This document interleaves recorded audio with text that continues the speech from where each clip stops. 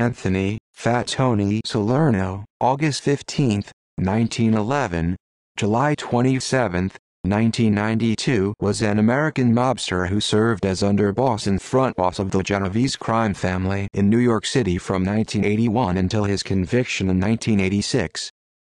Early life: Salerno was born and raised in East Harlem, New York.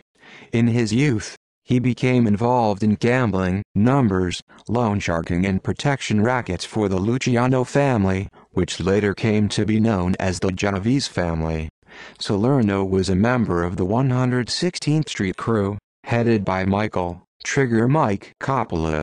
Salerno climbed the family ranks by controlling the possible $1 million-a-year numbers racket operation in Harlem and a major loan sharking operation. In 1948, Coppola fled to Florida to escape murder charges, and Salerno took over the crew. In 1959, Salerno was a secret financial backer of a heavyweight professional boxing title fight at New York's Yankee Stadium between Swedish boxer Ingemar Johansson and American boxer Floyd Patterson. No charges were filed against Salerno. Salerno divided his time between a home in Miami Beach, Florida, a 100-acre, .40 km2 estate and horse farm in upstate Rhinebeck, New York, the Palma Boys Club in East Harlem, and his apartment in the upscale Gramercy Park section of Manhattan. Salerno served as consigliere, underboss, and acting boss of the Genovese family. By the 1960s, Salerno controlled the largest numbers racket operation in New York, grossing up to $50 million per year. Salerno kept his headquarters at the Palma Boys Social Club in East Harlem and continued to work in these areas.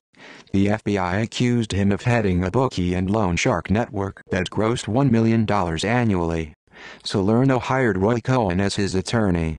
On April 20, 1978, Salerno was sentenced to 6 months in federal prison for illegal gambling and tax evasion charges. In early 1981, after his release from prison, Salerno suffered a mild stroke and retreated to his Rhinebeck estate to recuperate. At the time of his stroke, Salerno was Genovese underboss.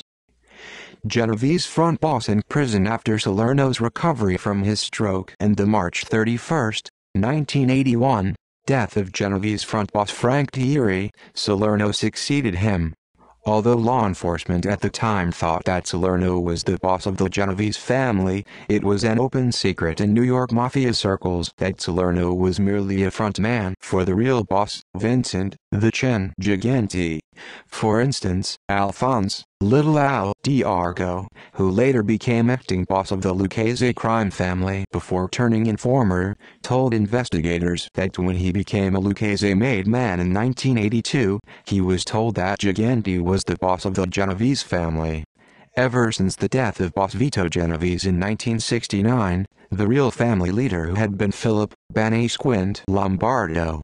Over the years, Lombardo used several front bosses to hide his real status from law enforcement, a practice continued when Gigante took over the family upon Lombardo's retirement in 1981. On February 25, 1985, Salerno and 8 other New York bosses on the Mafia Commission were indicted in the Mafia Commission trial. In October 1986, Fortune magazine named the 75-year-old Salerno as America's top gangster in power, wealth and influence. For that reason, he was nominally the lead defendant in the trial. Many observers disputed Salerno's top ranking, claiming that law enforcement greatly exaggerated Salerno's importance to bring attention to their legal case against him. Salerno's bail request was denied and his attorneys appealed the decision all the way to the United States Supreme Court. However, in United States v. Salerno, the Supreme Court ruled that he could be held without bail because of his potential danger to the community. Along with the other defendants of the trial, Salerno pleaded not guilty on July 1, 1985. On November 19, 1986, Salerno was convicted on RICO charges. On January 13, 1987, he was sentenced, along with 6 other defendants, to 100 years in prison without parole and fined $240.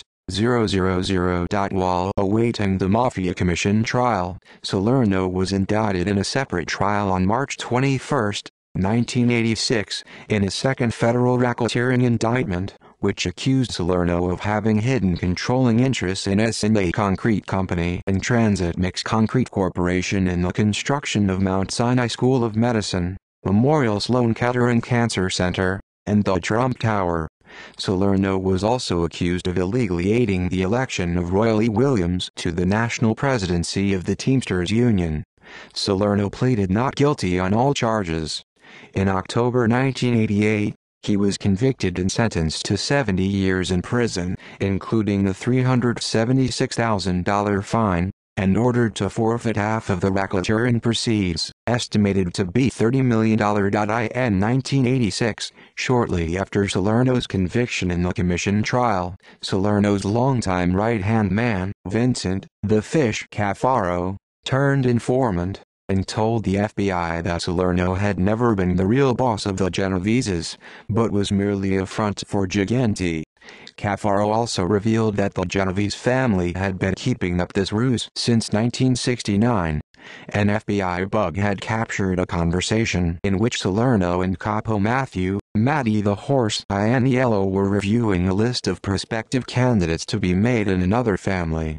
Frustrated that the nicknames of the wannabes hadn't been included, Salerno shrugged and said, "I'll leave this up to the boss," a clear sign that he was not the real leader of the family.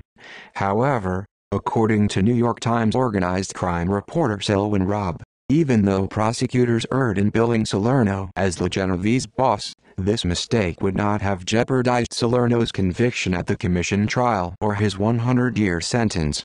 In his book, Five Families, Robb noted that Salerno had been tried and convicted for specific criminal acts, not for being a boss.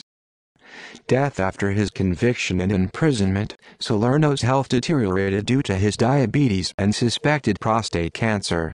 On July 27, 1992, Anthony Salerno died at the Medical Center for Federal Prisoners in Springfield, Missouri, from complications of a stroke he had suffered on July 18, aged 80. Salerno was buried at St. Raymond's Cemetery in the Frog's Neck section of the Bronx in New York City. In popular culture, in the 2011 gangster movie Kill the Irishman, Salerno is portrayed by Paul Sorvino. The film depicts Salerno's role in the gangland war between the Cleveland crime family and Irish mob boss Danny Green. He is portrayed by Dominic Lombardozzi in the 2019 movie The Irishman. Salerno helped inspire The Simpsons character, Fat Tony. References: Robb, Selwyn. Five Families: The Rise, Decline, and Resurgence of America's Most Powerful Mafia Empires. New York, St. Martin's Press 2005. ISBN 0-312-30094-8. External links: New York Times, Teamsters and Mobster linked from July 29, 1988 FBI file on Anthony Salerno.